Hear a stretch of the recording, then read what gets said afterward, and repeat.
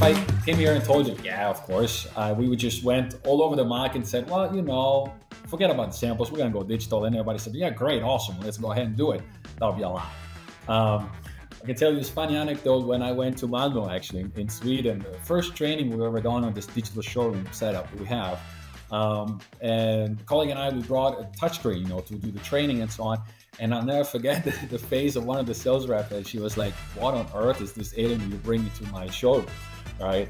What is this big touchscreen, right? And of course, you always get the question, you're planning to replace us? I mean, if you go sample free, why would they come to the showroom? Good question. Yeah, I mean, the first answer to that is that, as I said before, you can take away all the samples, but you can't take away the knowledge of the sales reps. So they will know surely what works for them. And of course, this is something that we're working on right now. As I said, we're still in the transition phase, so we do still have samples in the shop. I don't think that a customer who's been in the industry for 30 years comes in, throw away the samples, now you have to put in this fancy goggles on and just stay with them for, I don't know, a couple of hours. I will get dizzy, let alone somebody who's been doing that for many, many years, right? And they said, yeah, but hold on a second.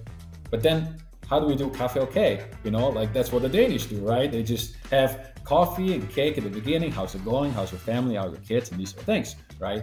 Whereas I remember I went to a customer meeting in the UK. I love the sales rep there. She's amazing. And I kid you not, in 30 minutes, it was over with. Like, fast forward, going through the whole collection, half an hour, that was it. Yeah, see you, take care, and see you next time. Bye. One on earth just happened. And I think that what will be amazing is that as you're going through the order, then to have that AI to actually tell you, yes, you're going towards this right direction. And I think that now, just have in mind that you have a gap here on the t-shirts because they sold out very well last collection. So you need to focus on those as well.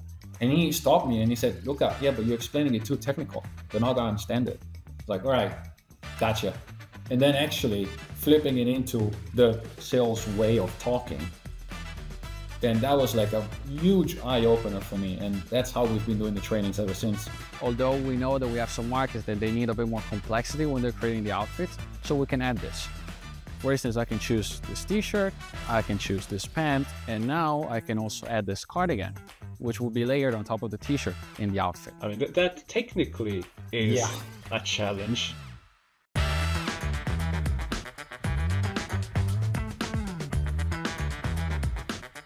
But how about starting with presenting who Luca is and what you do at Name It? Yeah, well, I'm 30 years old and I come from Italy.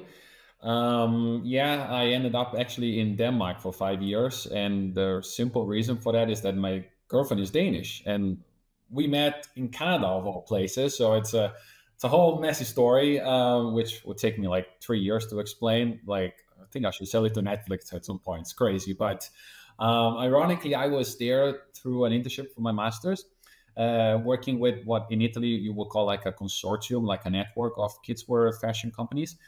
And I just happened to meet her. And then after flying back and forth, we wanted to kind of close the gap. So I moved over to Denmark. I wanted to make an abroad experience anyways. So that fitted the bill very well. And I started to work in a company called iPaper as the sales rep.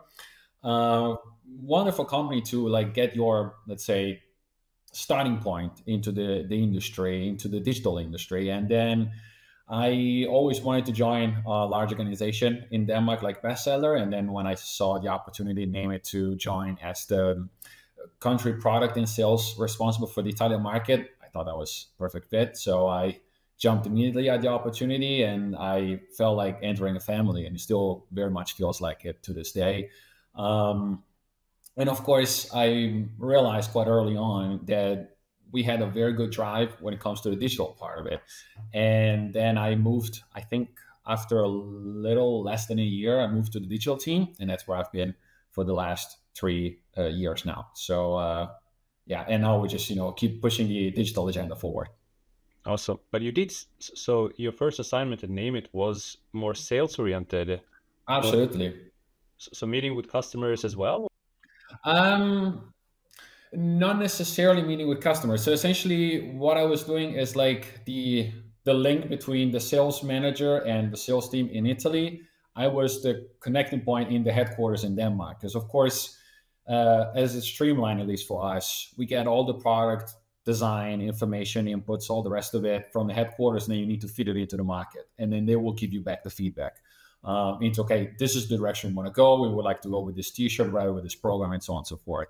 So obviously, I would be like the first filter, because of course, then you're able to skim out, okay, this stuff is not really going to work for us. For instance, if you take away the northern part of Italy, then we're not really that focused on selling clothing for skiing in the south of Italy. So if we're doing something, then of course you have to take that into account. Whereas we like a lot of the unbrushed sweatpants, for instance, whereas in the Nordics, they love brushed because obviously the temperature is very different. So I was there doing this sort of pre-filtering options, and then of course handing it over to the team in Italy, and they are the experts. You know, they know the customers well, they know the market perfectly fine.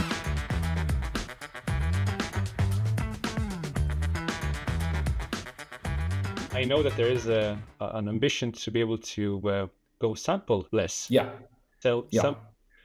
that would be very interesting, because I've talked to a lot of fashion brands over the years, and very few people actually dare to make that statement out of many reasons. So it would be interesting to just hear, how come Name It has that ambition? Where does it come from? How well is it made? So yeah, I mean, anything really on that topic. Yeah. Well, certainly one of the biggest drivers of that is sustainability. Not only Name It, but as a bestseller as a whole, we've always been very focused on this aspect, which is key. So, of course, if you want to go sustainable, then samples is probably the first place you want to look into.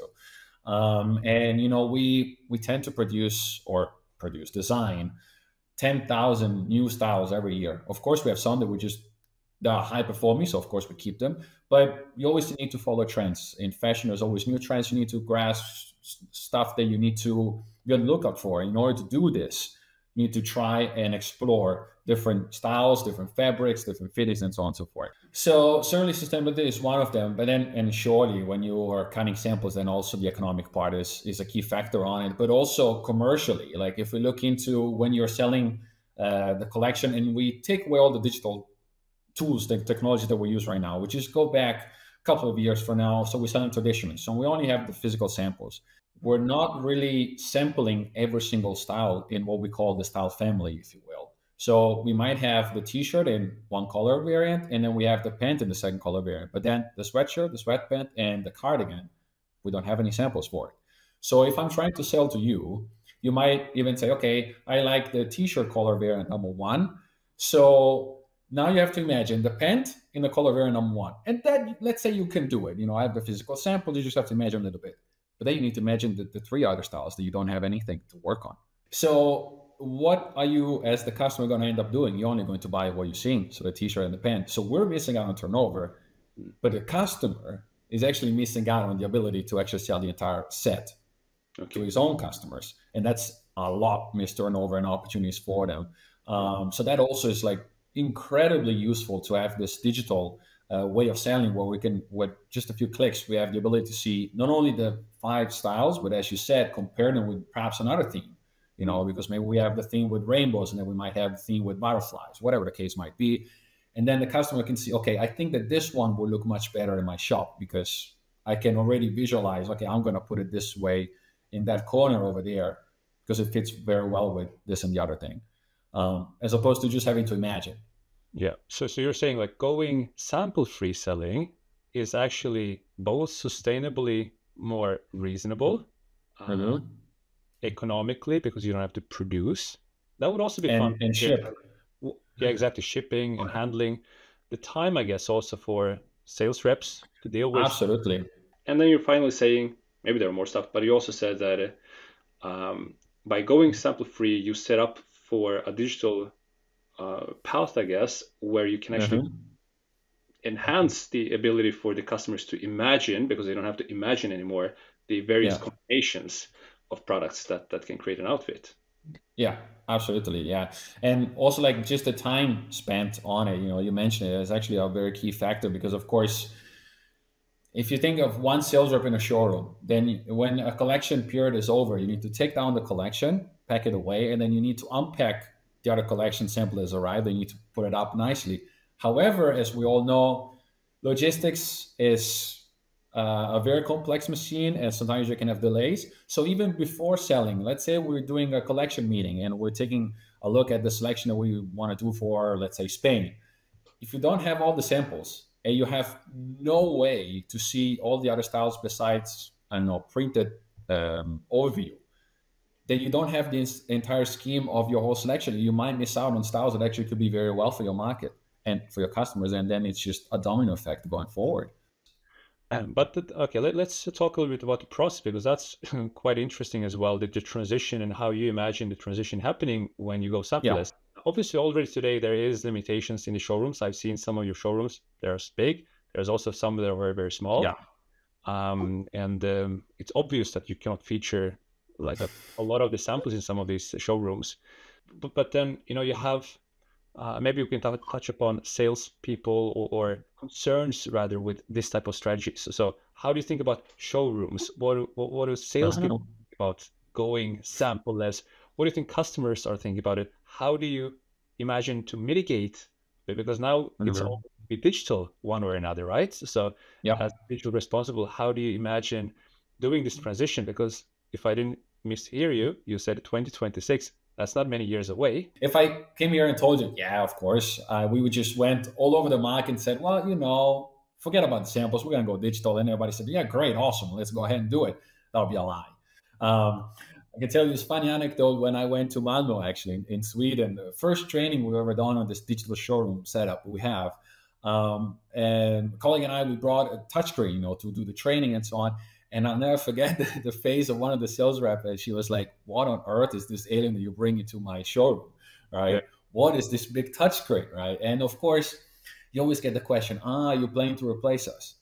Yeah. No, that's not going to happen, because we're trying to digitalize the way of selling, but the knowledge of the sales rep always will be a key ingredient to actually generate the correct sell, let's say, process to the customer to direct them into buying what they actually will sell right throughout their shops, because that's a key factor.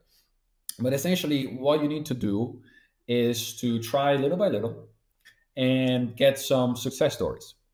And this is what we do. Well, that's what we did. We started out with 3 markets, so the DACH region at the beginning, and just tested out, not the whole collection, just little subsets, things that we were already cutting down on organically. Because as I said, if it's something that you're already selling, the customers know the fabrics, they know the fit, they just change the color.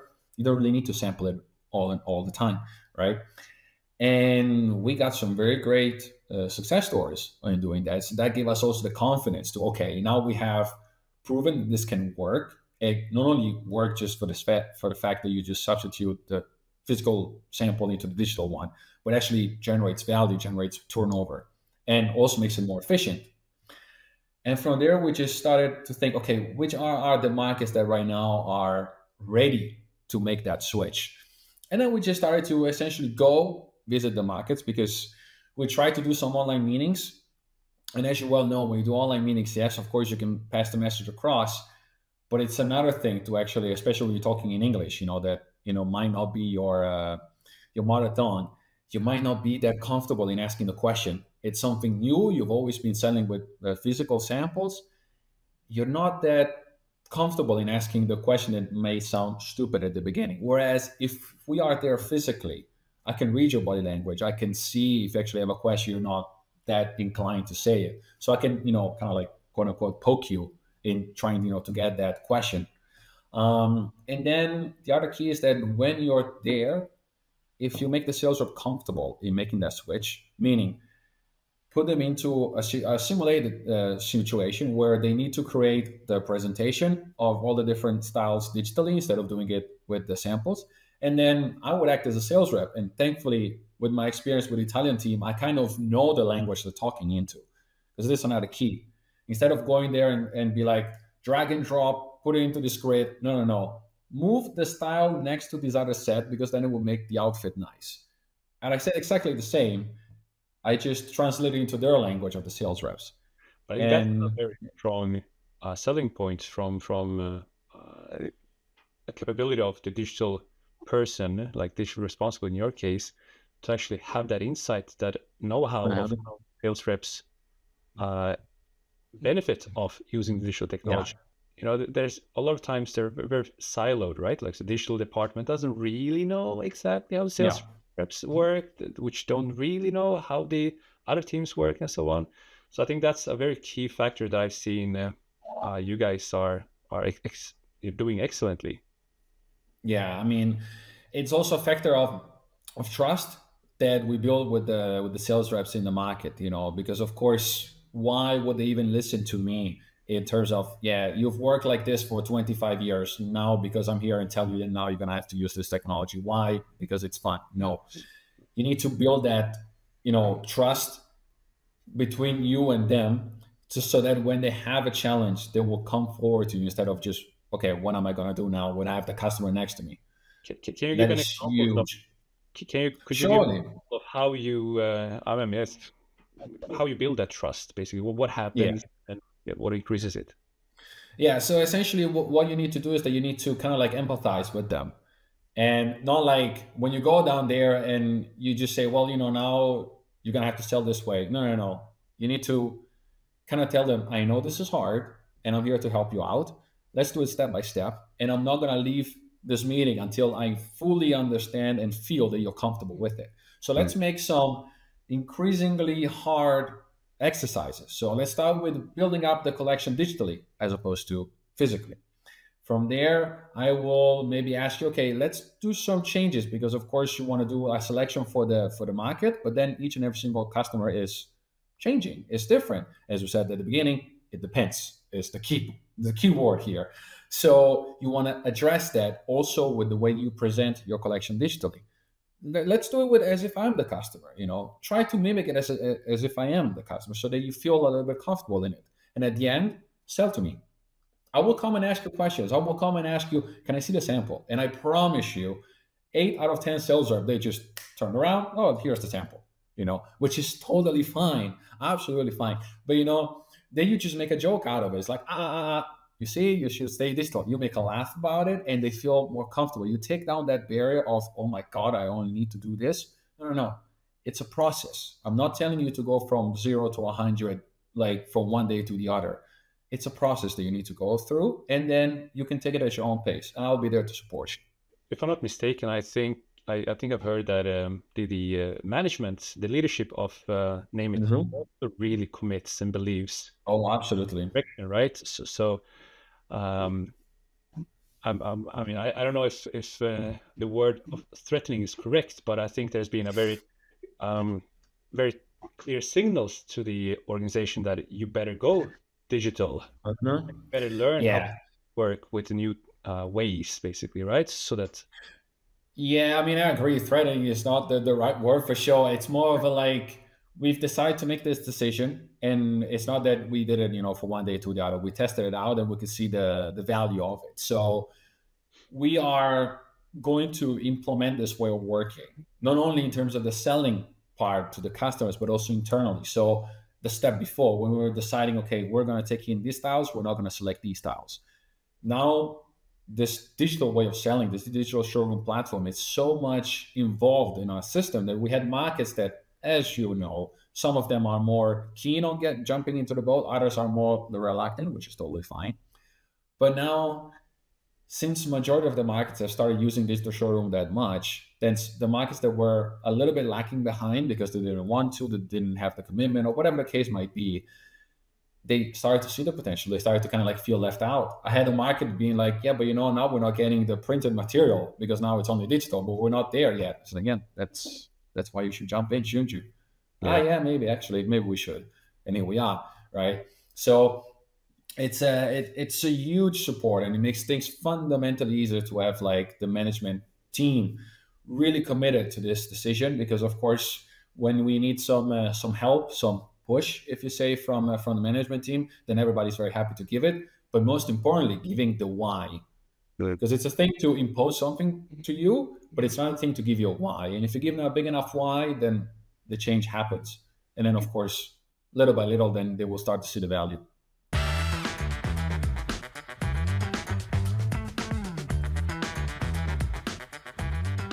how do you imagine the showroom experience to be? Because right now, Mhm.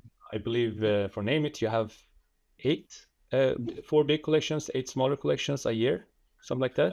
No, it's actually six collections, so three per season. I would say two and two split with two big ones per each season. One it's a little bit smaller one, but that's how it is. Yeah, and it's quite common that you do get customer visits to the showroom Yeah. oh, yeah, and I mean, if you go sample free, why would they come to the showroom? Mhm. Good question. Yeah, I mean, the first answer to that is that, as I said before, you can take away all the samples, but you can't take away the knowledge of the sales reps.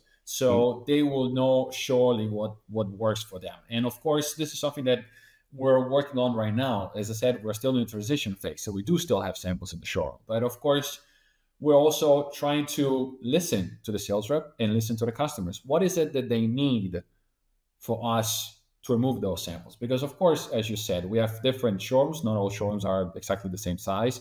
We have some that are very large, others that are very small, and we need to find something that is scalable, so that can work for the small showroom and for the bigger showrooms.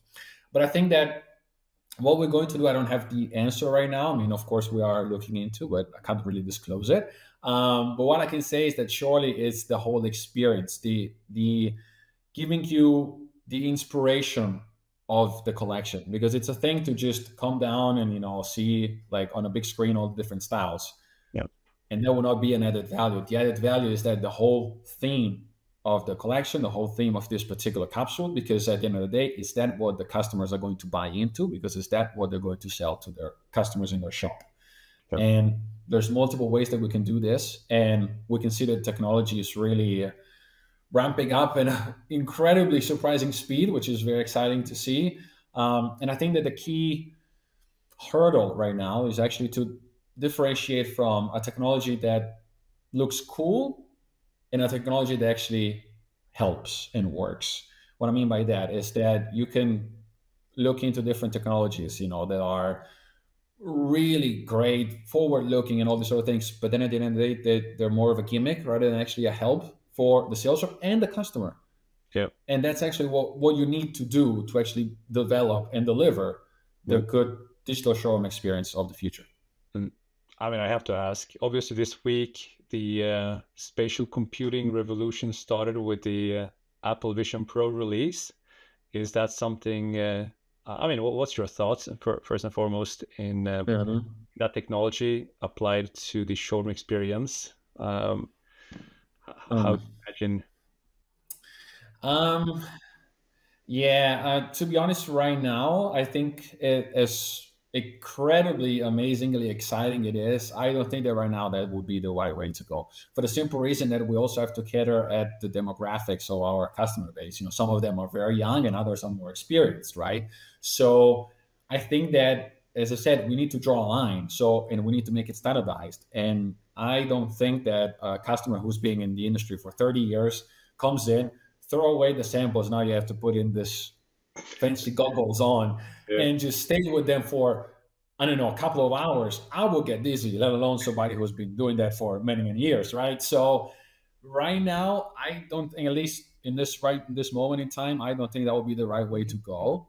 yeah, But I would rather, for instance, tap into other options like we touched upon the virtual try-on. That's something that we looked into, yeah, and we're just waiting for the right technology to help us out with that.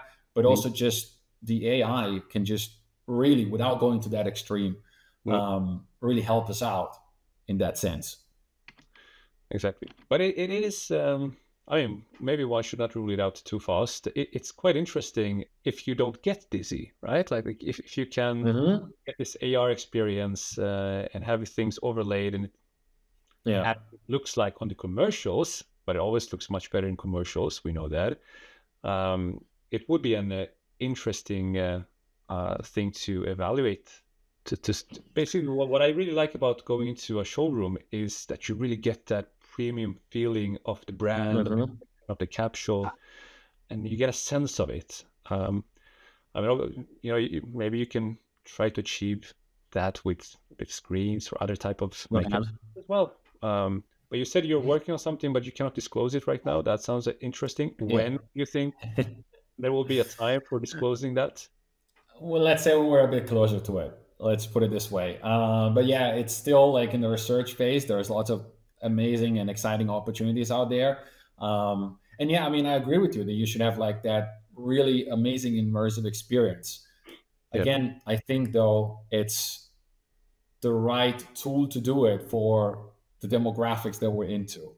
Yeah. And that's the thing that for me is one of the biggest concerns that I have, into finding a solution that caters for everybody. Yeah. And also stepping into even more details, also like the different cultural ways of actually buying into the collection are fundamentally different from the Nordics compared to the Southern European markets. Yeah. So that's also something to take into account.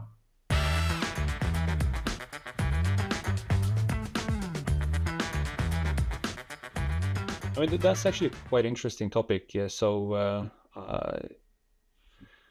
the difference between the cultures, and in your case, you actually visited and trained a lot of people. You worked as sales yourself. Why do you think there's such a difference? Why is this it depends so big? I mean, in the end, it's close for all humans. For kids, right? Yeah. Like, well, what is it? I mean, what are the key factors that really make it so hard to grasp the process of selling? I mean, I imagine sometimes if I would be like almighty, all-knowing, and just, be a fly on the wall in the sales meeting, if I just are in enough of these sales meetings, I would figure it out. Or is it really that different? It really is that different, and actually, what makes it so amazingly beautiful to work in, and it's very exciting because, for instance, this is gonna make you laugh, but I remember when we were training the Danish team, and we said, this new way of selling will like help him be more efficient, and therefore you will spend less time in serving the customers because of course you don't have to go through multiple different racks to see, okay, how much am I buying into, so do I still have budget for it? You can just click two buttons and then you have the entire schematics of your budget and different product line categories and so on. And they said, yeah, but hold on a second, but then how do we do cafe au cake? Like that's what the Danish do, right? They just have coffee and cake at the beginning. How's it going? How's your family? How are your kids? And these sort of things, right? Whereas I remember I went to a customer meeting in the UK. I love the sales rep there. She's amazing. And I kid you not, in 30 minutes, it was over with. Like fast forward, going through the whole collection, half an hour, that was it. Yeah, see you, take care, see you next time. Bye. What on earth just happened? But it all made sense. Yeah. So you have the UK taking probably half an hour to serve a customer, whereas in Denmark, it might take a morning just because you need to take it at a slower pace. Yeah. And you're selling exactly the same kind of like range of styles, of course, with different selections, but the bottom line is the same. And it's crazy. I mean, is it because in UK they don't have as much time, or they're simply not interested in being friendly? No, I think it's more the first one, really. They were super friendly and super nice as always. They're just very much more on the fly. I'm also thinking about just the Italian market. I haven't seen that many customer meetings, but they can really change from, I don't know, even in the same region, it can change from one customer to another just because of their age, just because their way of working, and also, if you have a small shop, then you have one kind of customer meeting. If you have a larger shop, then you have another one, right? Yeah. So that's also something you need to take into account. If you're selling to one of those large organizations, like cross-border onliners, then they have much more structured customer meeting. It could take up to a couple of days as well. Whereas if you're in the same showroom, sales rep, but you're selling to a customer that has a very corner shop, a very small shop at the corner of a street in a small town, it's a different sales meeting as well. To what extent do you think the experience of the salesperson matters in the end? I mean, someone that's spent many years, knows their customers, versus someone that just got the job and their first set of meetings. Like, what are the main key differences in the way they handle themselves and they handle their customers? Well, it's exactly because we all go back to that. It depends. It depends on the customer, and you gotta know that customer that you're talking to, and not only the customer as the shop, you need to know the customer as in the buyer you're selling into. So one of the keys of our digital showroom success is that we're able to personalize it to each and every single customer. So if I know that you, for instance, hate the green color, I'm going to change all of the styles and remove the green variant and show, for example, the blue one because I know that you love it, Mm. right? If I know that in the back of my head, then I already can pre-prepare myself into guiding you towards that part of the collection that fits your needs better. Mm. Conversely, if I actually know that you're going to buy a lot into this kind of like, I don't know, a tech outerwear, because I know that you're going to be selling to a lot of these skiers, for instance, that's what I'm going to be focusing on because I know that that's what you're going to be really, really interested. And from there, try to upsell with other categories that maybe you're not that inclined to buy, but because I think it can fit with your shop. Yeah. That's an experience that's invaluable. You can't really get away from that. You can train the any artificial intelligence, in my opinion, to the best of its abilities, but to have that personal connection with that buyer or buyers, Yeah. you can't start to do it because again, like I try to build the trust in the sales rep, they also build the trust with the customers, and there's no technology that will be able to take away that human interaction.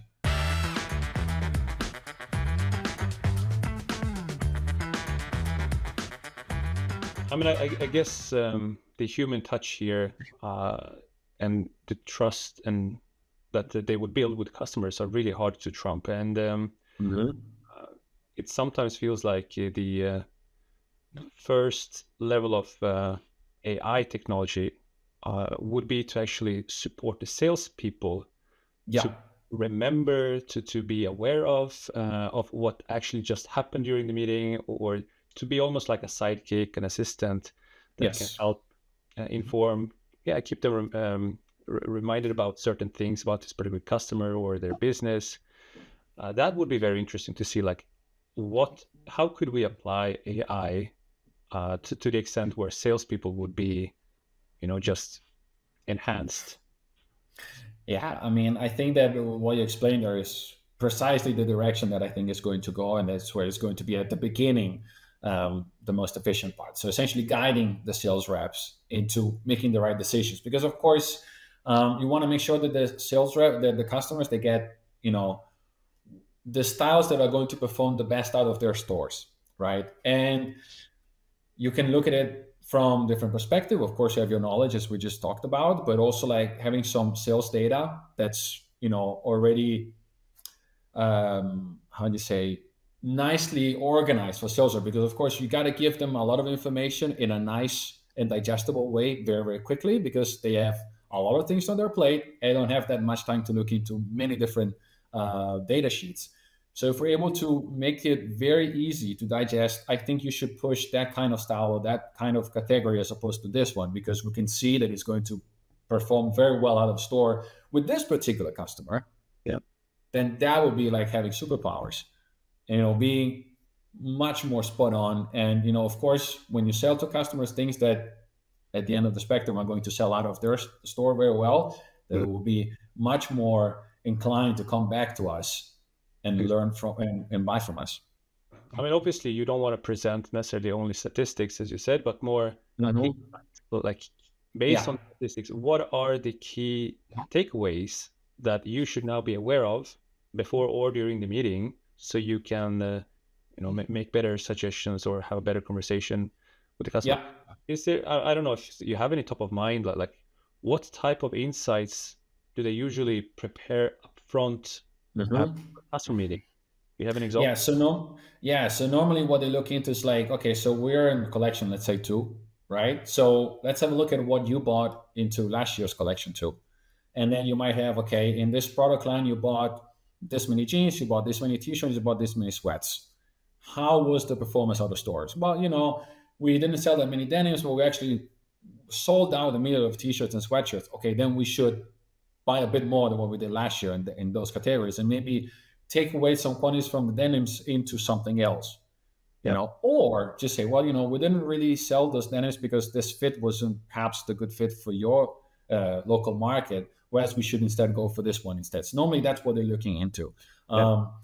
And I think that what will be amazing is that as you're going through the order, then to have that AI to actually tell you, yes, you're going towards this right direction. And I think that now, just have in mind that you have a gap here on the t-shirts because they sold out very well Yep. last drop, last collection. So you need to focus on those as well. Furthermore, we can take it an extra step and go into product recommendations. So we said you really sold out very well this t-shirt. We actually believe that based on your purchase behavior and your history in our purchase with us, that you should also attach and complete the look with this accessory because we can see that in your market is selling very well. Or you should add this, I don't know, denim because it fits very well with this sort of detail you have on a t-shirt or whatever the case might be, which is something that obviously the sales rep can do. But as I said, they have a lot of customers coming in. The collection is wide and you may forget it. And the AI can be there to, hey, remember to mention this and you can have additional to an order. I mean, these were really nice examples. Do you think the AI will talk to them? I don't think it will be like a talking as in like voice manner, but surely in terms of like images, indications like, hey, yeah, exactly. Like you're scrolling through the different collections, the different styles, and you're like, hey, have a look at this t-shirt, You mean we have to make a robot? Hey, look at this, like check that one. No, but I mean, surely like some visual indication for sure. I mean, you said in the beginning, like when you introduced the touchscreen, the big touchscreens in the showroom, that they say alien or monsters. What was the? Yeah, they were like, "What is this alien you're bringing?" Oh my gosh, it was such a funny scene. And now you say like, yeah, and this alien can now speak. I mean, how do you think that? How would they react? Of course, the first big jump you need to make is to actually get them into the transition point that we're going from the traditional way of selling to the digital one.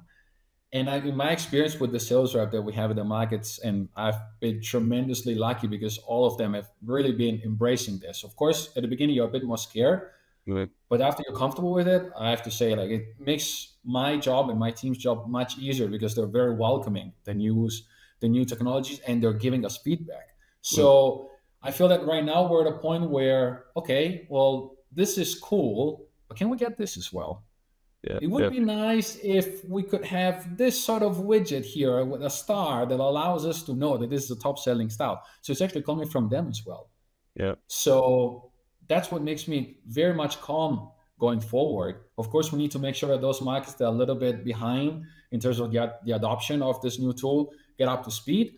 But I would say that right now we're in a very good place, and surely the sales rep are like coming with the inputs right now that they're just waiting for it.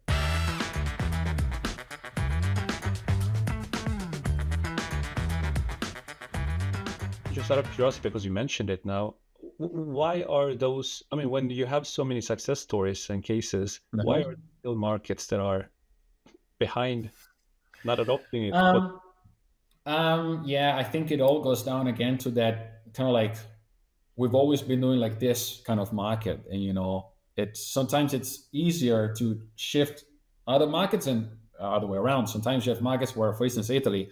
I'm Italian myself, and I know that we're very traditional in our country, in our way of being. And I thought, oh my gosh, it's going to be a really hard one to change.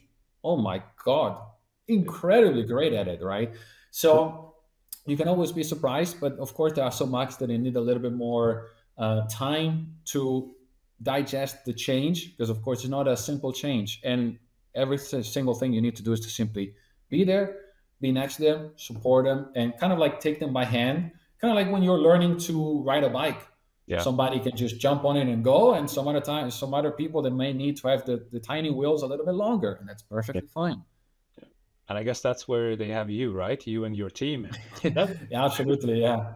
That would be also interesting to hear now that you're actually responsible.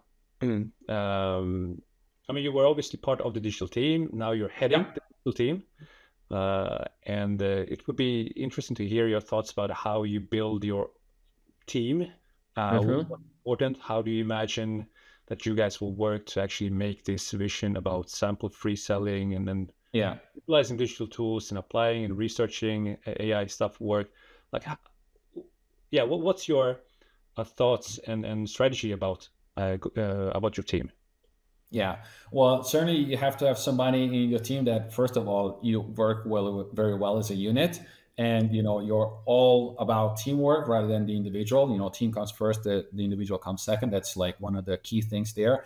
But also to be somebody who likes to challenge the status quo, and most importantly, is able to show. I don't know if it's a common way of saying in other markets, but in other countries, but in Italy we say show the glass half full rather than half empty.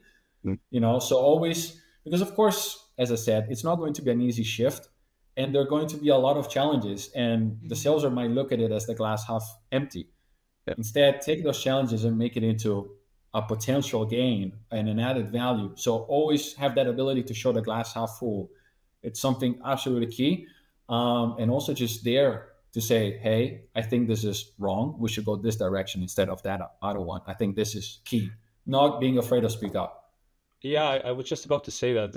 I don't know if that's because you're Italian, but the part where you're very humbly state your very clear opinion with charisma, it's usually not an easy trait to do as leader of the team, but it feels like it's always been quite easy for you to challenge in a humble way, right? Yeah, I mean, as long as you're transparent and as long as you always try to bring to the table your ideas in a way that's constructive, because you have why you're bringing this, you're not just bringing it just to say it, and then you can have a discussion about it. Because I can also have ideas that are completely bonkers, and I'm happy to have the feedback from my teammates, but also from other people in the organization, even also in the markets. Always have that, yeah, humbleness, I guess you would call it, to say, okay, I might have an idea, but it does not necessarily mean that I'm absolutely right all the time. Got it. So I mean, if we look at the skill set of people that will be needed to carry out this strategy, what are you mainly looking for from a digital team perspective? Yeah, a good person that, besides, because of course somebody that joins the digital team, that it's obviously has a good digital knowledge, a good digital background, so that's kind of like a given. But the real added value is somebody that's able to train and empathize and communicate with Right. our sales reps that are users, that of course some of them are very digital savvy, others are not. But you Yep. always need to be able to translate all of the digital terminology, all of the technicalities, and all these sort of things in something that it's very easy to transfer to the sales rep. And at the same time, understand their feedback and then translate it back to the digital, flow that we have, to improve the platforms and all the rest of it. Yep. This is key. Like you cannot succeed, in my opinion, if you're trying to transform the way of working on people that are spread across primarily Europe, but also around the globe, if Okay. you're not able to do this translation back and forth. So it's not really enough to be aware of the technologies, the tools, and the AI stuff and so on if you cannot communicate, translate, understand. Yeah, Do you think yeah. that's great you can learn if you just Hmm. or do you have to be somehow work as a salesperson within this industry to some extent? I don't think you need to be a salesperson, but you need to be a sort of sponge. You need to be able to get a lot of information and be able to actually assimilate it and be able to find, okay, this is actually what they really mean. Because of course, sometimes the sales rep, they can give you feedback, but what they really mean is something else. And they are trying to explain it in the best way that they can, which is perfectly fine. And you need to take that feedback and apply it to the digital platform that you're using. And most importantly, you need to be able to define what is the nice to have and what is the need to have. Because sometimes you may fall into the rabbit hole. Oh, but looks cool. This looks cool. This looks cool. Let's do it. But that's not necessarily a need to have. It's a nice to have, Yeah. right? Um, but surely, I think I feel like you can almost learn everything if you put your effort into it. But I feel like also like you need to be somebody who's willing to listen. Yep. That's key. You can be uh, the greatest person digitally or technically, but if you're not able to listen and understand what they're trying to feed you, you can be as great as you want technically, but you're not going to go very far in terms of the relationship and the trust that we talked about earlier. Yep. And I've learned that myself. Actually, there's a funny thing when I was training. I can't remember which market, and I was there with Mihai, him as well, a colleague. And then I was moved to another brand, and he stopped me and he said, "Luca, yeah, but you're explaining it too technical. They're not going to understand it." It's like, all right, gotcha. and then actually flipping it into the sales way of talking, Yeah. then that was like a huge eye opener for me. And that's how we've been doing the trainings ever since.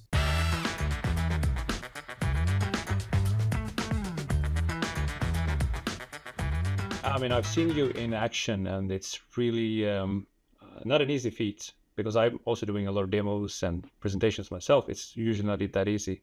I don't know how comfortable you would be with us showing and commenting on the virtual try-on demo that we've made. So I Yeah. prepped here the video, and I think this Yeah. really shows the skill of communicating and presenting a technology that is so new, and this was done like over half a year ago by guys, and it's based on generative AI. Yeah. So to create virtual try-on models, just based Yeah. on what you said before about ability to showcase the same style in multiple configurations. Yeah. So I don't know if there's anything in particular you want to say as a background to it that we haven't already said, or should I just go ahead and run the video and we can? I mean, as the background, of course, this was one of the solutions that we were trying to get into that, okay, when we take away the samples, how do we give that same showroom experience? Because, of course, right now you have the samples that fit very well. You take the t-shirt, you take the pant, you put them like this, kind of like try it on yourself, kind of like you do when you go trying some styles before in a store. And of course, we needed to find a solution or a test run of something that would mimic this view. Of course, we have also, like all of our customers and sales reps, they tend to take styles and put them down on the floor, which we managed to replicate that digitally. But it's a different thing to actually be able to do it on an avatar. And we've gotten a lot of requests of this from many different markets, like spanning from, let's say, the ones that you would expect it from, like Denmark, like Sweden, also from the ones that, as I said, you wouldn't really necessarily expect it from, like Greece. Right. They really requested, like, this would be huge for us to go out and sell without samples. Amazing. Again, speaking of the help that we've gotten from the sales, are being very much open to this new change, right? Yep. And this was essentially the premise for trying to digitalize this action that everybody's doing in the showrooms with the samples. Yes. Cool. Let's take a look and see how it. Just let me know anytime you want to comment, and I can just pause. Yeah. In order to use the avatar, all you need to do is to simply get over in the SR and, for instance, choose this t-shirt right here, as well as choosing this pant, and now we see them being worn by the avatar. So now I can interact with the avatar. Of course, first thing I can do is to change the pose of the outfit. Because actually, of course this is a key factor that I didn't think it was going to be that key. The different pose. I've had tons of questions about, okay, but is it only going to be from the front? The reason for this is actually that there's a lot of styles that have, like, perhaps, I remember there was a jacket that had, it was for dinosaurs, I think, and like the spurs of the dinosaur here on the side. And if you had the picture that we had earlier from the front, you wouldn't be able to see it. Exactly from here, you wouldn't be able to see it. You would have to kind of like have the kid turn around. Of course, first thing I can do is like, of course, like a very like tiny turnaround, but the concept of it actually having different poses, I didn't think was going to be that crucial, but it actually is. Yeah, especially the backside, right? Like the prints on the backside can be completely different from the fronts. And obviously taking pictures, because I believe you tried on a simpler way with Photoshop to create this before, but I mean, the combinations would just mind-boggling. Yeah, that's where we hope that the artificial intelligence can help us, just click, click, done. We haven't found the solution yet, but my gosh, if we get there, wow, this can really go out very quickly, and I'm sure that the sales rep would be super happy about it. Certainly. Let's continue listening on how well you also communicate the features. Let's change the pose of the outfit, because of course we know how the different angles are important to show to the customer before making a decision, but also it's important to show them the different color combinations. So here I can have the overview of the styles that I'm seeing. I can click on the t-shirt and go from white to yellow, as well as the pants going from dark sapphire to light gray melange. and you have a outfit with the different color variations. But I think what this shows already is the AI technology, because nowadays most people have Yeah. seen these sort of try on technologies, right, somewhere. But the fact that to try to put them into an application that is then used in a process is, I mean, we haven't really seen Yeah. a lot of those examples yet. I would say none for fashion, really, wholesale for sure. That it, like, how do you apply these technologies so that it makes sense Yeah. from A to Yeah. So B of course, in a process? this would be like the ace up your sleeve of the sales rep when you're trying to convince the customers to actually buy into an outfit, a program, or whatever the case might be. Because of course, this gives them the reassurance, the confirmation that this would actually look nice for the end consumers from their stores. And of course, Yeah, when you have the avatars, and of course we have the different product lines, so baby mini kits, right? So different styles, they need to fit in a realistic way on the different avatars to give the most realistic view to the customer, to the buyer, to convince that this will actually be impressive also when it will arrive in the stores for real, to then be proposed to their own customers in the shops. So this, it's not something that you have to do with every single set. It's something that you can do if needed, because of course it's not that all the styles, oh yes, I'm going to buy everything. That would be a perfect world, but it is not the case. This, you would use it to convince about a set for the customer to buy into. exactly. But I think, as you said, also, you said so. You can show it how it looks like, and you said nice. I think that was one of the key things that we want to, I guess, you want to evaluate here. Like, to what extent does it matter that the products are photorealistic onto this picture, or usually just have like Yeah. underwear and nothing else, right? So you should be able to dress it with anything, and it should look like it's in the right studio Yes. being photographed. Did you know how That's actually important a that very actually tough is? question to answer. Of course, by default, you would say, yeah, it has to be as realistic as possible. But also, in my experience, I've seen some pack shots where I thought, oh, ouch, the quality of this photo is not really that great. Unfortunately, I think we ought to redo it again. And the sales were like, oh, I didn't see any problem with that. Why should we do it again? Because at the end of the day, there's always that quote unquote fight. It's not really a fight, but between, perhaps, let's say I'm imagining a marketing team saying, okay, this picture is not really living up to the standards that we want, and the sales are like, oh, but this actually is helping me sell. And you need to find the right balance in Yeah, between. And yeah, it's a very hard question to answer. But of course, the bottom line is that the more realistic it is, the better. But perhaps it does not have to be as realistic as we may think. but I think that's a very sober way of looking into it, because obviously we want to believe that the nicer the presentation is, the more Yeah. convincing and persuading it will be, and most likely it is. But there must be like a tipping point where it's, I mean, from there on, maybe not that much. And sometimes I see like these catalogs that being created or PowerPoints, and they look Yeah. like, I don't want to say the word, but it sells. It seems to do the job. So I think it's very good to be just aware of the fact that yes, we can bring in a lot of technology, but just to be aware, it Yeah. works with the Yeah. PowerPoints that they Yeah. have right now.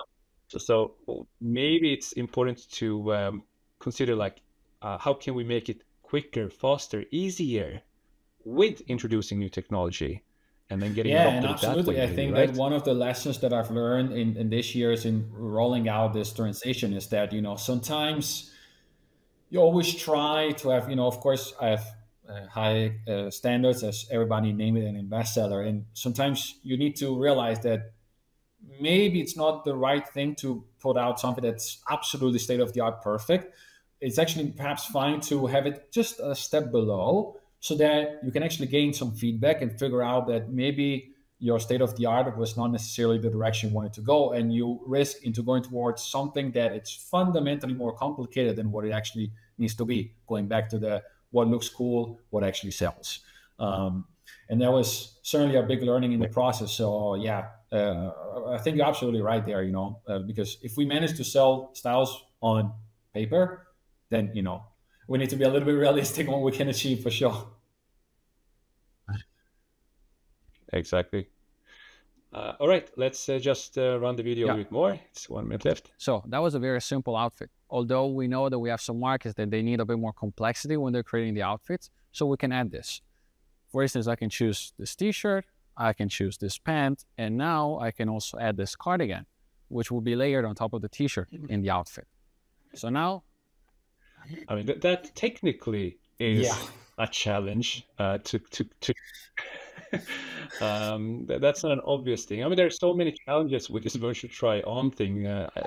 Everything from getting the prints and the text and the patterns correct in no matter how you produce them, and to do it on a scale so hard. If you go back a second, then actually it's very interesting. You see here, so a little bit above there was the t-shirt, then there was the pen, and there was the cardigan. That's kind of like how you layer it up. And if this technology does not exist, if we didn't have the digital showroom, what would happen in the showroom is exactly the same thing that you're seeing right now on the avatar right here. So you have the t-shirt, you have the pant, and then they would literally put the shirt of the t-shirt inside the cardigan to make it look realistic, and then take a picture of it and send it to the customer. This is how you would set it up in your shop. And exactly. And it's so technically complex to do this. And because I personally believe that if we take away the cardigan, that's an easier approach, especially for those styles that, let's say, basic, maybe just like color and photo print. Of course, when we have all over prints, like in this particular case in the shorts, the complexity starts to increase. But it would be already a good starting point, getting back to what we were talking about earlier. But then layering is something that the second we nail the first step, then the first question we're going to get from the sales rep is, okay, but how can I layer that on top of it? So it's something that definitely is going to be needed in this technology, in this product. Yep. All right. And I think now we're going to see you do some sales tricks and sales magic on top of the t-shirt in the outfit. So now I can actually, again, interact by changing the different poses on the avatar. And in this particular case, I'm going to save the outfit. Of course, now that I saved the outfit, we could get the question from the customer like, yeah, I like this one, but I would like to see how it fits with the different colors. So again, I can go around and, for instance, change the cardigan and putting it in dark sapphire. And I can also change the shorts from dark sapphire to chambray blue, for instance. And now I have this new outfit, which I'm going to save again. Why am I saving the outfits? Well, because when I'm doing this, I can swipe up and have a look at the outfit that I'm currently looking at, but also the one that I saved earlier. This allows me to have the customer to make an informed decision about which outfit will work best in their shop. Let's say it was this one that we're looking at just now. What I can do now is to open the styles, heart them, which will add them to the basket. Okay. And I think this is where it really sums up well what you've been talking about in terms of training, educating the markets. Like the way you present the features are not like click here to do this, click here to do that. It's more now you have two options. It's easier, and then the process of it and what it enables you to exactly, make it and trying to make it as easy to digest as possible. Like not really saying drag it up or down, downwards so that you can see the different set. No. Even just do it, and I can go back here. It's a small detail, but it's incredibly effective. That's amazing. Luca, we've spent already a little bit over 1 hour. It's been really fast. The first episode of Behind the Scenes. I have tremendously enjoyed talking to you, and I don't know how you felt, but so far, it was absolutely amazing. I love these topics, and it's always nice to kind of like try to discuss about it and try to push the boundaries a little bit further. So yeah, thank you for having me. Great experience. Thank you for coming. Take care for now.